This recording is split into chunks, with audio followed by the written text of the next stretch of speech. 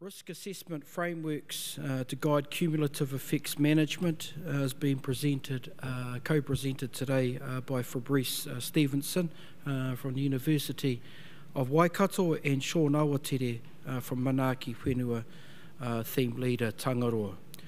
Shaun is from Ngāti Parau. Is based at Manaaki Whenua and his research involves the incorporation of Māori values into economic decision-making, enabling Māori organisations to make more kaupapa Māori attuned decisions. For the challenge, he leads the Tangaroa program and co-leads a project on the perceptions of risk and uncertainty. Fabrice is a quantitative marine ecologist at the University of Waikato. His research is primarily focused on understanding spatial patterns of biodiversity at different spatial scales and how these can be affected by human activities. Fabrice and Joanne Ellis co-lead the Sustainable Seas project, communicating risk and uncertainty to aid decision making. Welcome you both here and welcome up here to the platform.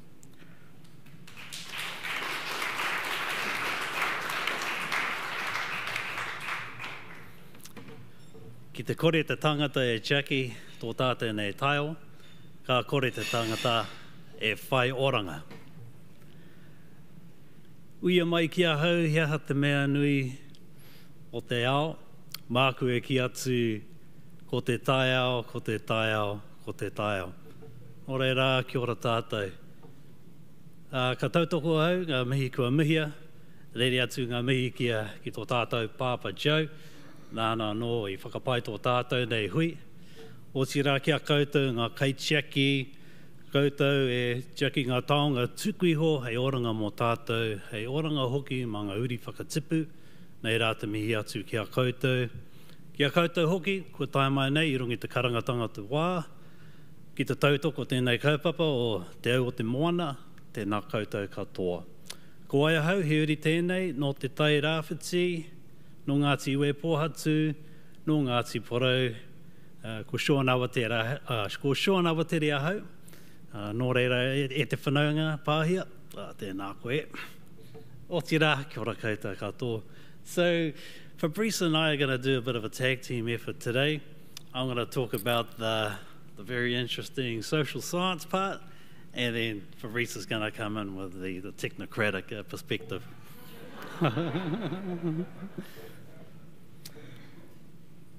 Just want to start off by giving an example around people have different perceptions and different ideas around how the world works.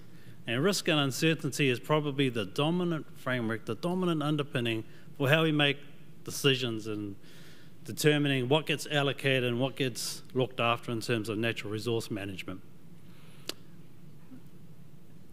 It's come about because of the dominance of legal frameworks and economic frameworks that provides this type of way of looking and assessing what matters. And I think that if we think about what's happened over the past couple of days, we've had a number of kōrero, we've had people talk about the role of markets, the role of economics and finance for helping us to manage natural resources. Yesterday we had our kaitiaki talk about that particular whakaaro and worldview about how we look after the environment. And I think, here's a novel idea in terms of addressing oceans policy. Why don't we tax those who create those negative externalities? Why don't we tax those who create pollution? Why don't we tax those who leave all their forestry slash on our beaches? But you might say, oh no, we can't do that. That will scare away our investors. But I think if we make a transition towards thinking about those companies and those organisations that are more values-based, the Agri-Seas, the Moana, New Zealand, those are the type of businesses that I think are going to support a truly inclusive oceans policy.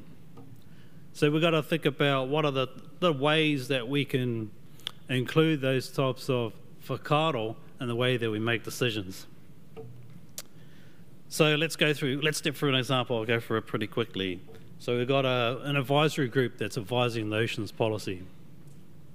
And in this advisory group, we might have the layperson director, you might have the professional director, you might have a policy nerd like myself, or you might have a scientific nerds, that's most of you guys out there.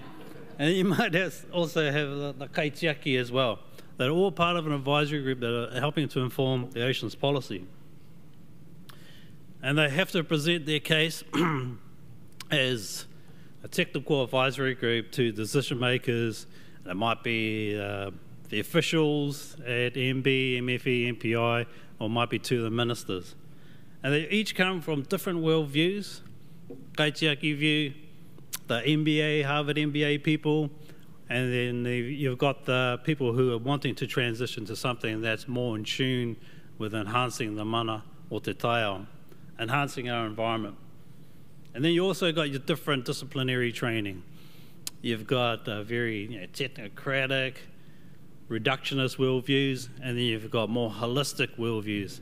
So the big question is, how do you reconcile all these different worldviews in order to make something that's truly inclusive with respect to oceans policy? Within that context sits te tiriti and co-governance. So there's some key levers there that are driving us towards transitioning to a partnership approach that needs to be inclusive of these different worldviews. So in terms of the Perceptions of Risk and Uncertainty project, we've created a number of resources that helps decision makers, that helps policy analysts step through some of those types of decisions in terms of unpacking the worldview, understanding the biases, understanding the position that you have, but then also providing some diagnostic tools or a rubric that can measure how you're actually transitioning towards partnership. Are you really including mana whenua voices in the policy development process? Are you actually empowering and providing resources to mana whenua to participate in an equitable manner in the development of that policy? I'll leave it there and I'll hand it over to Fabrice and I'll wrap it up at the end in terms of our kaupapa. So kia ora. To you, Fabrice. Kia ora koutou, ko Fabrice tōku ingoa. I'm going to be talking a little bit about some of the work that we've been doing in Project 3.2, which I co-lead with my wonderful colleague, Joanne Ellis. And our mahi is focused really on methods and frameworks for assessing risk, specifically risk arising from multiple and cumulative impacts. So really, within the kind of the challenge framework, we're focused on assessments that can support EBM, but also the needs and aspirations of Māori. And so the first step that we took was to undertake a review of current risk assessment methods currently used in Awatere, and we assessed their relevance for EBM against these 12 criteria that we've come up with. And just building on some of the work that Shaun and colleagues have done in Project 3.1, I want to draw your attention to the top 3 criteria on the screen there, which we think are particularly relevant within this context. So can these risk assessments include multiple values? Do they account for multiple ecosystem components? And do they allow the incorporation of multiple knowledge types? So really these are things that we would advocate are crucial within this EBM context and also supporting the needs and aspirations of Māori. So key messages from this literature review was that risk assessments are still often done with one stressor affecting one response, when really we've had a lot of talks today where we understand that there's a real need to understand cumulative effects and how multiple stresses can affect multiple components of the ecosystem. That risk assessments that can account for ecological complexity are likely to be more successful. So very, very simple models can have their place, but of course ecology is very complex, and so methods that can account for that do better or fare better within that EBM context. But also building on a lot of the work that's been undertaken in Project 1.1, and Rebecca gave a really good overview of this in her last talk. It's around risk assessments that can account for implications of management actions. So at what point do we need to do certain management actions? How does that affect our risk and our uncertainty, and ultimately the outcome in terms of managing our ecosystem sustainably? So very aspirational, really, and a big undertaking, and we found that multiple tools and approaches would be needed, that there isn't a silver bullet, but there are certain tools that address certain of those criteria, more than a few, I guess. So what we have done as part of some of the synthesis work at the end of this project is to summarize some of those considerations into decision trees. So different tools have different strengths, different weaknesses, and so we can summarize this based on certain attributes to try and help people decide which kind of tools they may want to use and what benefits they may get out of it. I'm not going to go into detail in this. There's maybe a link in a slide's time which will point you to some guidance documents and also the wider outputs from Project 3.2. But at this stage, I do want to acknowledge that we've tested a number of these tools, including within Phase 1. So this project here really building on a lot of excellent work that was undertaken in Phase 1 of Sustainable Seas. A different way of looking at that decision tree is to kind of look at it this way. We have a selection of tools. It doesn't really matter what the acronyms mean. What I want you to focus on is two of the key components that we think are really important for this risk assessment. The fact that they can account for multiple worldviews and they can incorporate cumulative effects. And so you can see that not all tools do this. Some tools do it better than others. Some of these also can include multiple types of evidence. So tools that can use different types of evidence but also can work in low data situations, which is can often be the case. And so when we have high uncertainty, how do we make decisions? But equally, in terms of being able to communicate the outputs, it's really important that they're understandable. So I'm just going to spend a couple of minutes talking about a couple of the case studies that we've done. It's a very high-level overview. The first case study uses a Bayesian network tool and was a collaborative project with Project T1, Awhimae Awhiatu.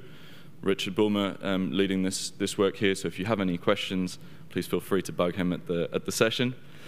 So just a bit of context. Obviously, we've heard a lot about cumulative impacts and how they've affected the ecosystem. Here where there's been a really strong decline in mussel densities over the last 20+ years, and the iwi have led a strong effort in this space to try and come up with some mussel restoration approaches. And so we fed into this. We co-developed a tool that would try and help inform mussel restoration efforts and also assess kind of the risk and uncertainty associated with hypothetical management interventions. So what is this tool? It combines a couple of things. It combines a species distribution model that allows us to predict where we think the best places might be for mussel densities, and it combines a network model, a Bayesian network. And this allows us to bring in some of the management interventions, but also some parts of the system that we have less information on. We can bring in a greater amount of uncertainty and still account for that and not just ignore it. A key point here is that in both of those models that were eventually combined, quantitative data sets were used for those. We went out to the field and did mussel surveys and collected mud samples and all the other things that we think drive mussel density. But throughout the process, we were weaving in mātauranga. So deciding where we were going to sample in terms of thinking about what was likely to be driving the decline in the mussel densities, and also bringing in some of those less well understood relationships between the predator-prey interactions that we think are happening, which the local iwi and the Ohiwa Implementation Forum had a lot of knowledge of. And so we're able to bring these two streams together and start testing some management scenarios.